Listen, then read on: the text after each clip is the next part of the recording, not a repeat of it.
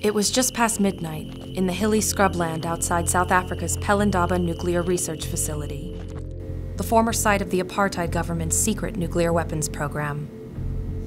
Inside its electric fences, a vault holds the legacy of South Africa's nuclear past, a cache of highly enriched uranium, and enough to build 6 nuclear warheads.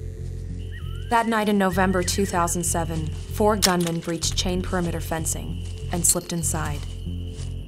One of them disabled a 10,000-volt electrified barrier, circumventing a magnetic anti-tamper device to do so. Simultaneously, a second group broke through the perimeter further west.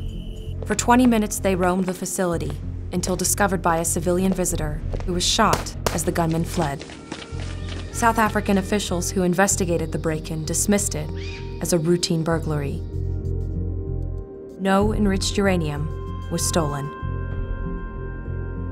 The government has refused to speculate on the motives of the intruders, all of whom escaped.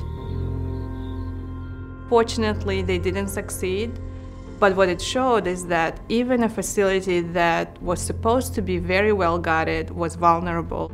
The International Atomic Energy Agency states that more than 100 nuclear and radiological incidents happen a year. It is absolutely not just a South Africa issue.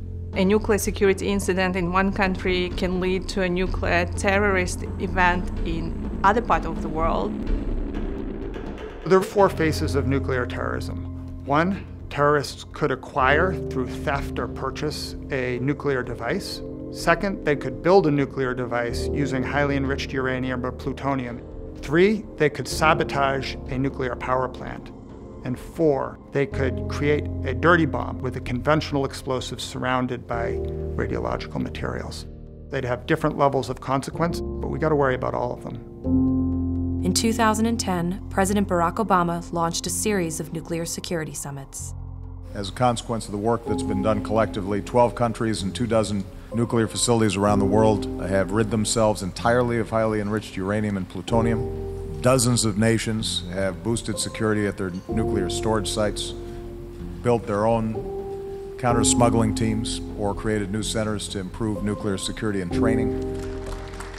The Nuclear Security Summit process has been an important initiative by the Obama administration, but it hasn't been completely sufficient. It really hasn't addressed the overall governance. How are we going to deal with the rules and regulations of nuclear security on a global basis?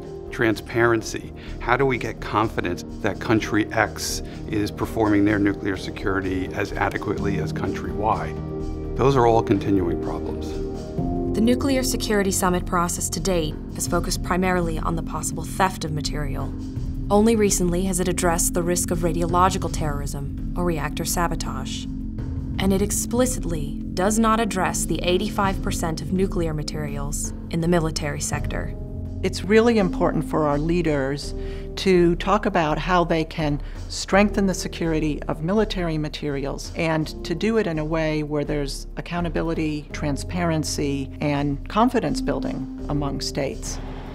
A major concern is the highly dispersed former Soviet stockpile.